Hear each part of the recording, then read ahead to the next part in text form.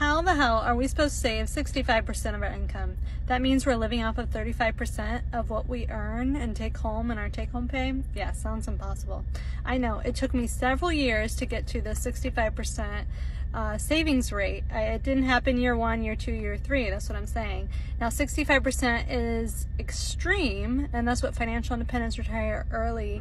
They focus on extreme. They focus on extreme budgeting, extreme saving, and aggressively investing for their future. Know about that savings rate is if you save less than 65%, let's say you could save 50%, you're going to retire within 17 years. So let's say you're 20 years old. When you reach 37, you will be retired or work optional, transition to part-time, whatever you want to call it. If you can save 25% of your income, you will reach financial independence within your 50s. Let's say you start from 20.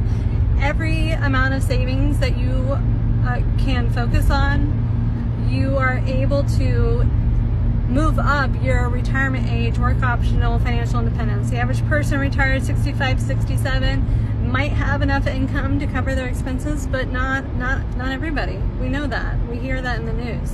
So what can we do to help increase our savings rate? Well, obviously if you make more money, that helps, but that's not within everyone's scope of possibility.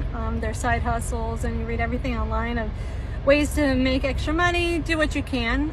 Okay, the top 3 budget killers are housing, transportation, and food. Housing and transportation feels like there's nothing you can do to help control those expenses, but with housing, I mean, did you buy your house? Did you buy more than what you need? Can you house hack like I do? Rent out part of the space on Airbnb or whatever, rent out a room. Can you move to a lower cost of area in your city and still be able to have access to what you need? Can you get creative with your housing to be able to reduce that cost? Transportation. Did you buy a car that you're upside down, you can't afford? I don't know what your situations are.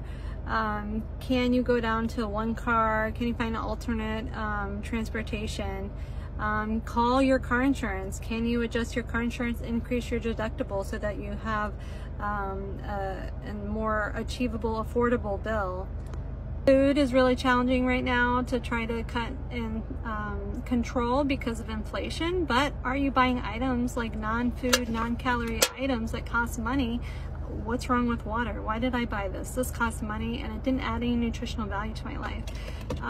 Buying snack foods, the things that I focus on are not buying those non-nutritional items, and I go to discount grocery stores, and I'm not talking about Walmart. I'm talking about grocery stores that's like buy and resell 75% less because it's like, I don't know, 2 weeks away from their expiration date, or it's items that a grocery store couldn't sell, like some kind of specialty pasta, but now they're selling it for like 25 cents a box, and it's, it's fine. It's still food, it's still good. I don't know what your lifestyle is. I don't know what your money goals are. I don't know what your expenses or what your income is.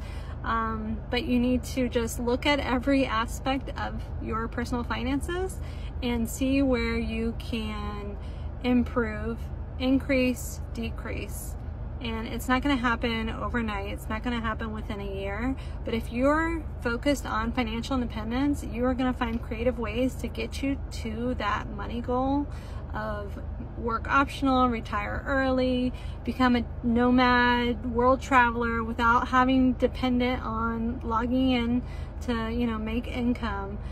Become recession proof. We're talking about like retire early, but this is recession proof. I don't depend on my job to make income because I have enough passive income already right now since I'm Coast Fire.